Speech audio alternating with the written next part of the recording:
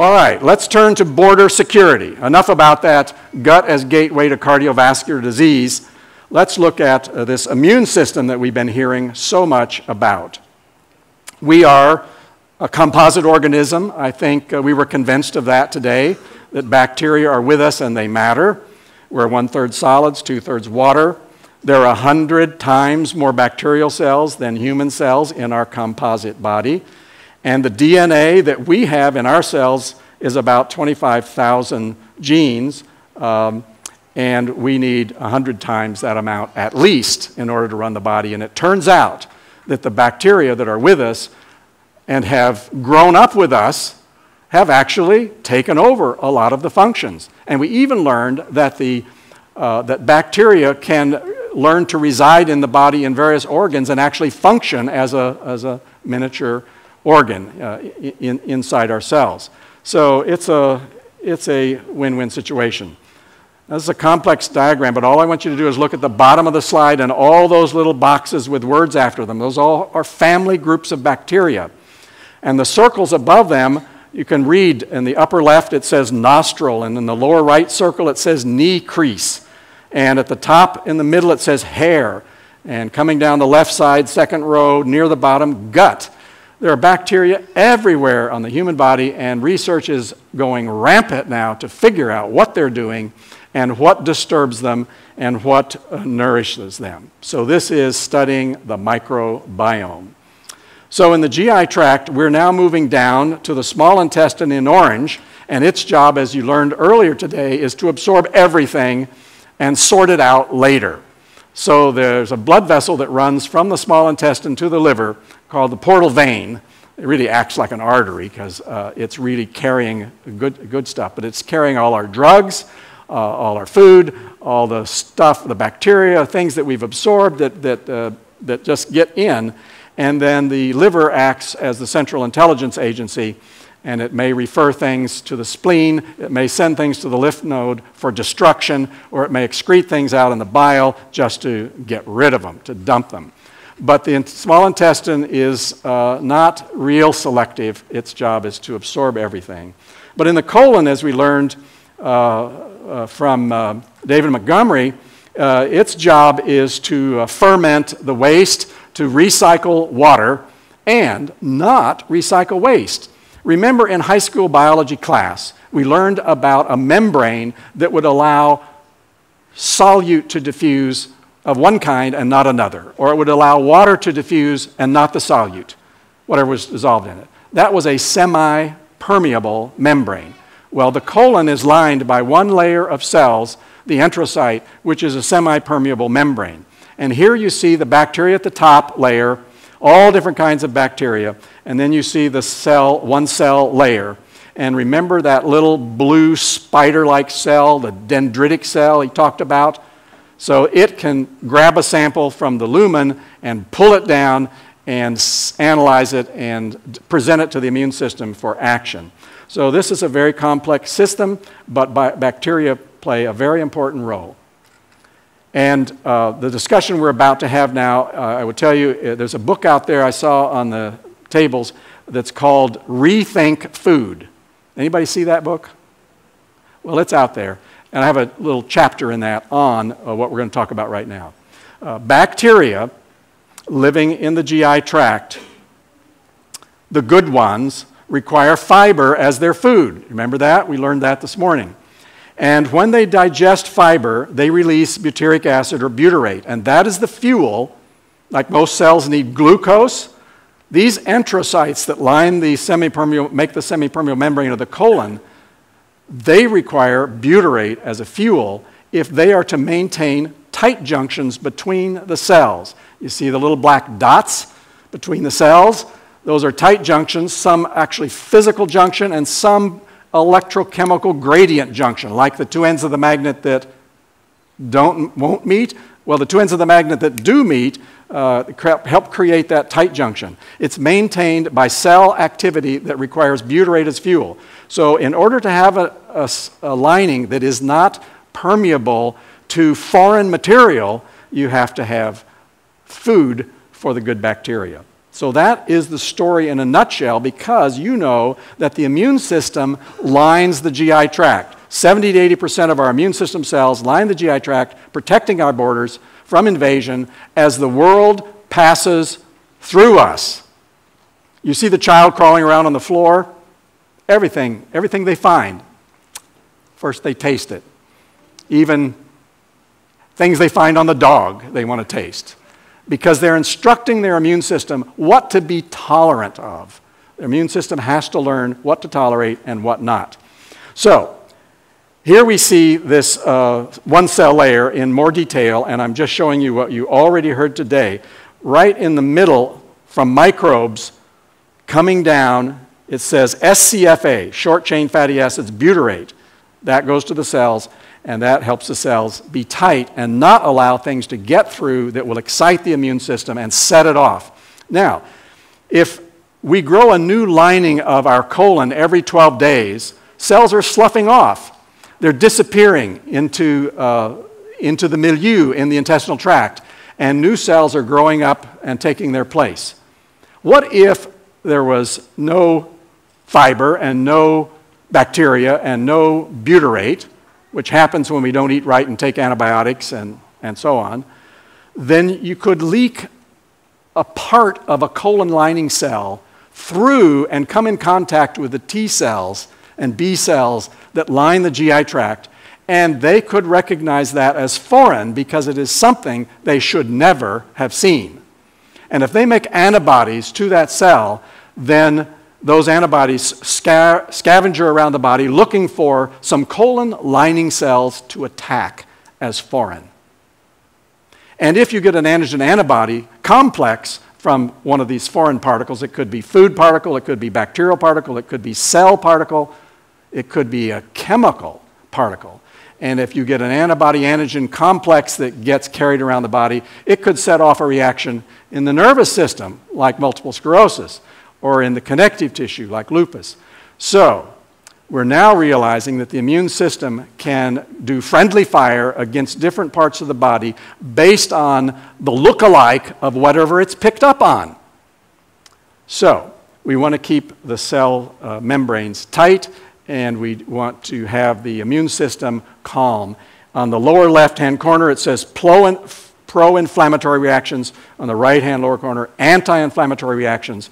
And that's what we, in working with our gastrointestinal tract, are in charge of, but we didn't know it, and we didn't know how to do it. Now, the best book that I have found to explain this came out in 2013. I mean, this is new stuff. And it's by Susan Blum, and it's called Immune System Recovery Plan. And she has 3 chapters on what to do to get your gut healthy again, which is treating the root cause of so many of our chronic diseases, if not the whole thing, at least an important aspect of it. So here again, bacteria regulated by the immune system, and here we have immune response to the resident bacteria. So it works both ways because everything is a systems biology approach. It's complex and interrelated. And I think we learned enough about that. Now, I took care of patients with Crohn's disease.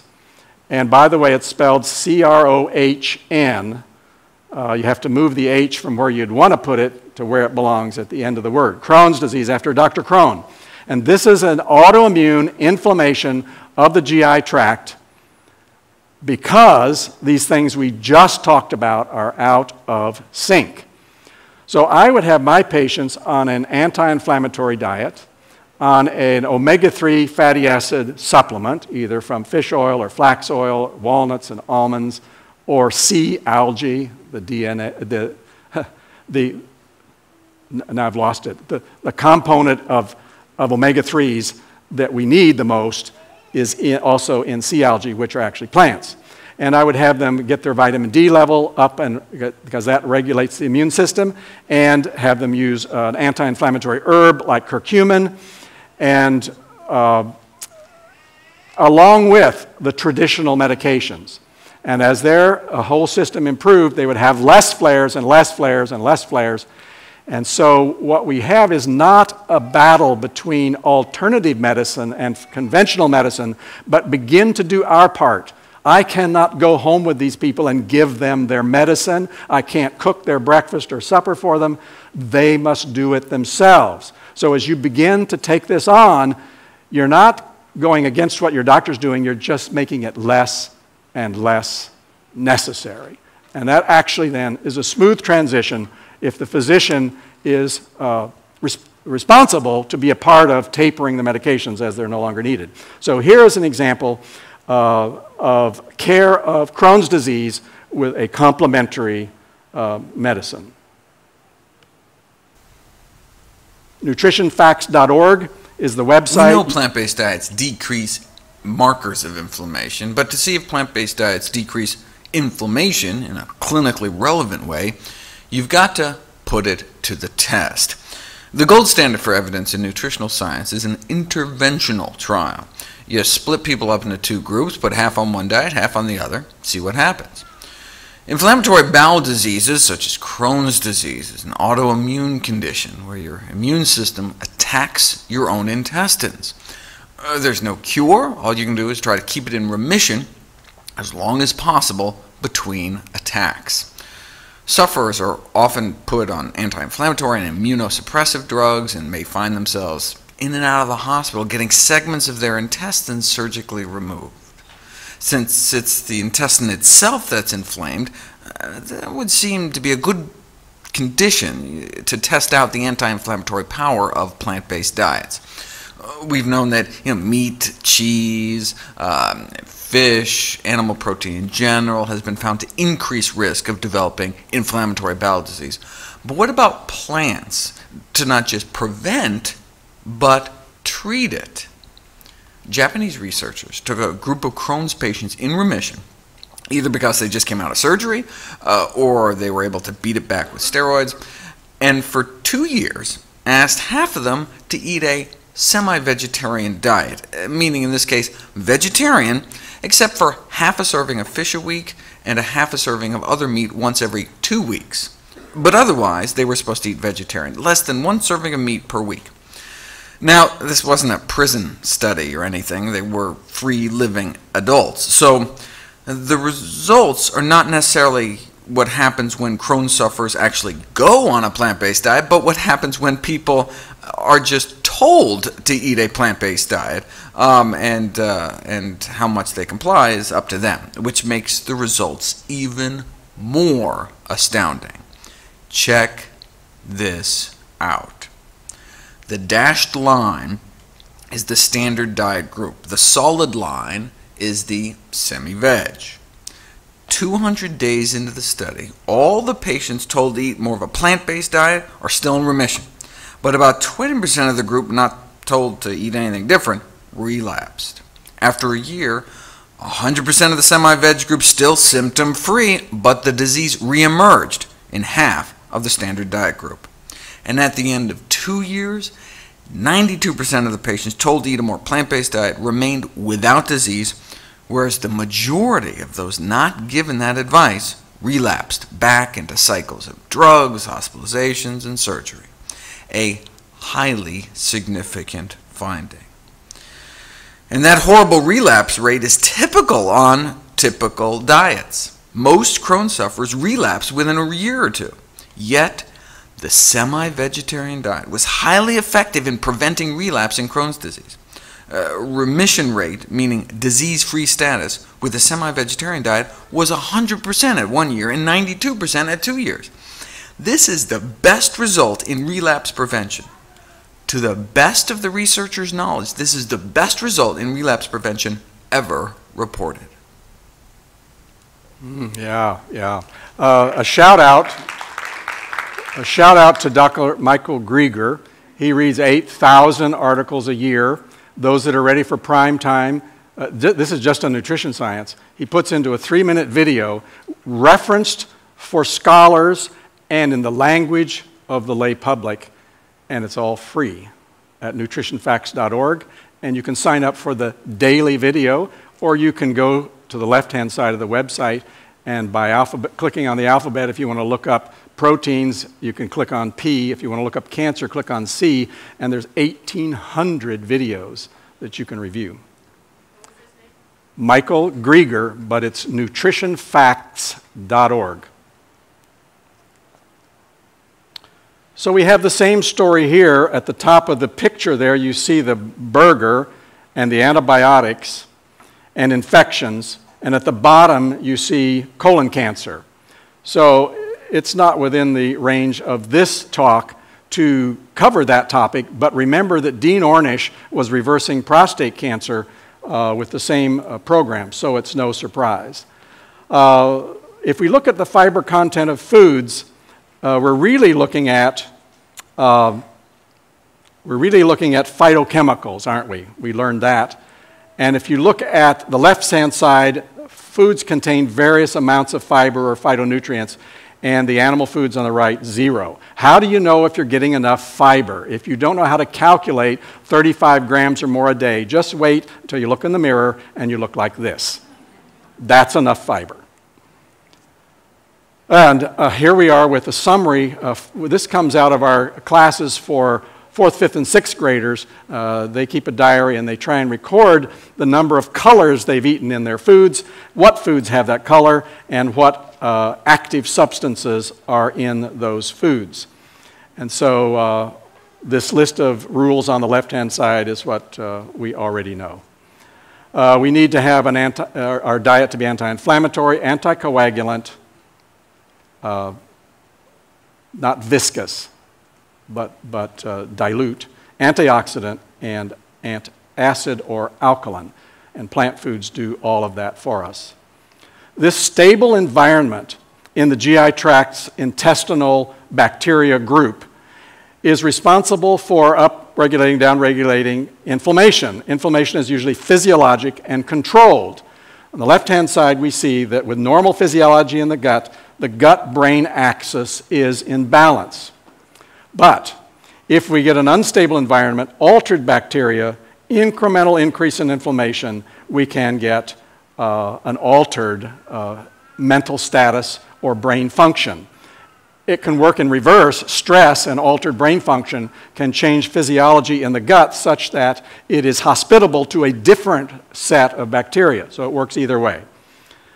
So this integration of the brain with the gut-brain axis and the bacteria is very important, and you'll see much more research coming out about this, the role of the microbiome in affecting neurodegenerative diseases. Just like Susan Blum has written a book about healing immune system diseases, there are books now starting to come out with an introduction to healing neurodiseases. And of course, in the stress's effect on the body, we have two nervous systems, the sympathetic nervous system, which is represented on the left side of the screen, and on the right side is the parasympathetic nervous system. That's when we're relaxed and happy. And left is when we're on or up against it or having difficulties. And just notice the effect on eyes and saliva and heart and lungs and stomach and liver. In each nervous system, the effect is the exact opposite. See the pluses and minuses? So we need to develop skills that take us from living in our parasympathetic, on guard, ready for a fight nervous system to a more peaceful, ready to negotiate and spend most of the day enjoying our lives kind of nervous system. And the Ornish program teaches that as one of the 4 pillars of their intervention. And here's the Immune System Recovery Plan by Susan Blum.